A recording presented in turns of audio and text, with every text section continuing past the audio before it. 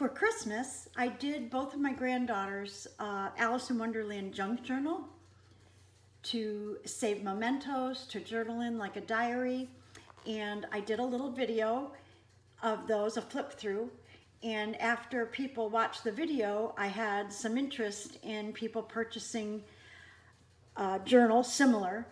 Obviously, I didn't want to recreate the same journals that I did for them, so I have made a little bit different using some of the same graphics and ideas, but obviously I wanted theirs to be unique. So I'm going to do a quick flip through of this journal. I made 2 of these. One of them is already sold. The other one will go up on my Etsy shop tomorrow. So if you're interested, there will be a link down below with my Etsy shop in it. So without further ado, let me show you what I've made. These journals have 3 signatures. You can see right here, and I sew the signatures in with a wax thread that you can see on the spine. I try to keep my journals flat, not too embellished throughout, so that the pages are flat for writing and that, which I think is the purpose of them. So let's start. Here's the front cover. And inside the front cover, just like I did for my granddaughters, this is the very first page out of the original Lewis Carroll book. So I thought that was cool to put right in the beginning. And then just journaling pages. This is a Rita Donnelly flip for journaling and a journal card. Probably my favorite graphic is the tea party with the Mad Hatter and March Hare. Blank sheet for writing. In all of these pockets or tucks, you can put anything, any mementos that you have or want to save. Here's a flip for journaling. And again, I put a journaling card of Alice and I stitched some little leaves on here. And I do leave a lot of pages blank for journaling. When you see these little graphics here, these are digital stamps that I made out of the graphics, and I put them on the blank pages just to break them up a little bit. Here's an envelope. It's a tuck, so you can see right back in here that you can tuck things down in there. And there's a card for journaling, and you open the envelope and you've got some paper and another card for journaling. The paper's blank on the inside. Here's a little tuck with a piece of blank paper and a journaling card.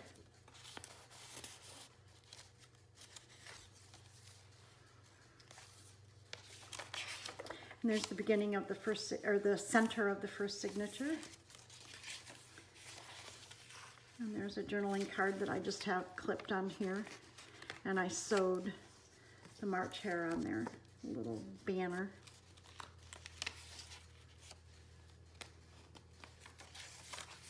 And then there is a tab at each, I think you can see, at each different signature. So there's 1, 2, and down here is 3. So each signature has a tab. And this is a for journaling, and then this is a flip down with a quote, have I gone mad? That conversation. Here's just a journaling card I did. This is a fabric flip. So this fabric is the same fabric that the actual journal is made out of. And then we sewed some paper in that, so you can tuck things in there or journal underneath, whatever you prefer. Here's an envelope here. You can journal on this page. It's an envelope with just some blank paper in it for journaling.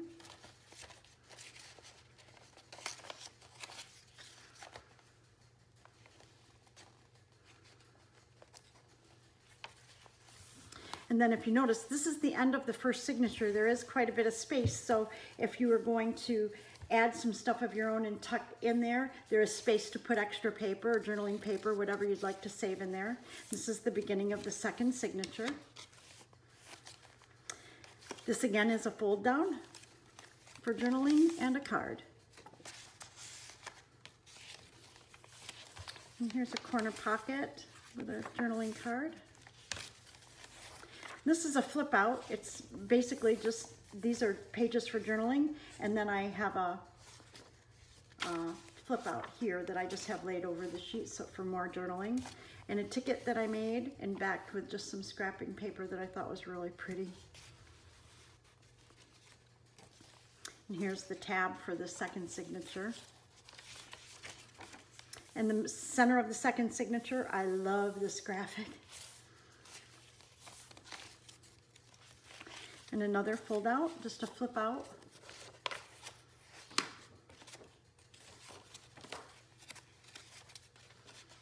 And here's a flip up for journaling. Here's another pocket with a ticket. You can journal on the back of that. In any of these pockets, you can add your own paper or whatever. And then here's another card for journaling. And I just did a little collage, paper collage on there that I thought matched. And there's a pocket, Cheshire Cat on it, and a tag with material from the cover. And then this is a page out of the book, but it's blank on the back for journaling.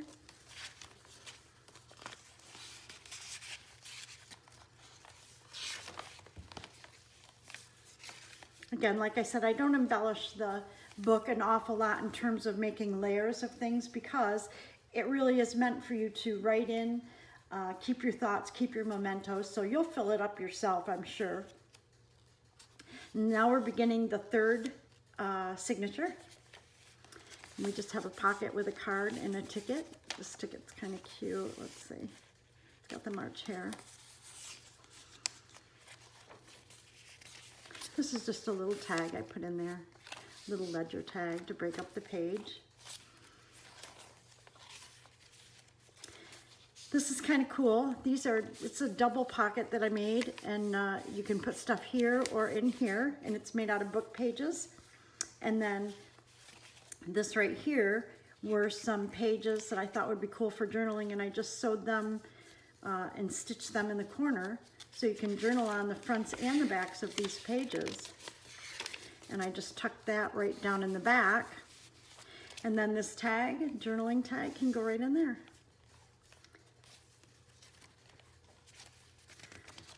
Again, more blank pages for writing. Here's the center of the last signature. I love these graphics. That's why I made them the centers. And this is a card I just stamped on. And another envelope with writing paper inside. There's just blank paper for writing.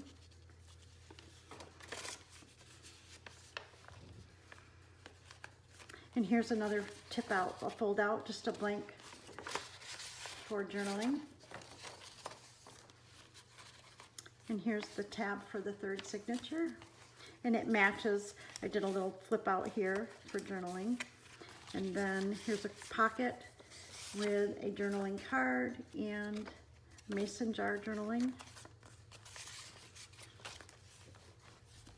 And this is a folder that I did a flip out. So you can tuck stuff behind there, you can journal in here, anything you'd like to keep in here. And then we're getting towards the end. This is an envelope.